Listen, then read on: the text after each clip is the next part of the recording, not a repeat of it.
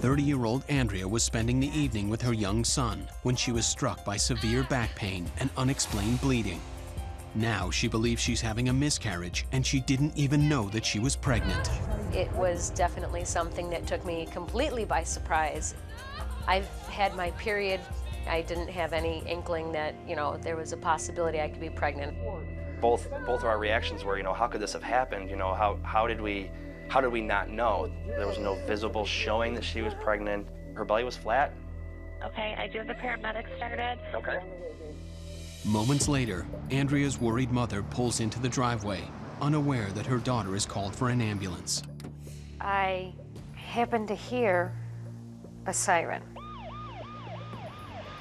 I was scared, nervous, and I'm just sitting there going, what is going on? What is happening to my daughter? When we approached the door, it was just obvious she was in a lot of pain. We had her sit down on our stretcher, and we immediately moved over to the ambulance. The amount of pain she was in and the amount of blood that I was seeing, my initial concern was that she was in fact having a miscarriage. Do you feel anything? But as I was examining her abdomen, there was really nothing that seemed to indicate pregnancy. But the types of things that could cause bleeding can also be life-threatening. So we needed to start heading for the hospital. We've got to go. Priority 1. Andrea's mother sets out behind the ambulance for the 20-minute drive to the hospital, while Brad stays behind with Tyler. I get in my car and I'm trying to follow them.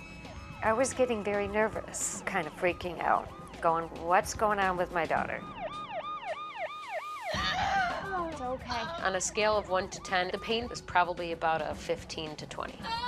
Every time I would have a back spasm, I felt like something needs to come out. And she said, well, next time you have one, go ahead and push and we'll see what's going on. We'll find out what's going on, all right? I felt another one. And she said, okay, go ahead and push. And she looked, and she, at that point, said that she saw a bunch of blood and mucus. I was very concerned.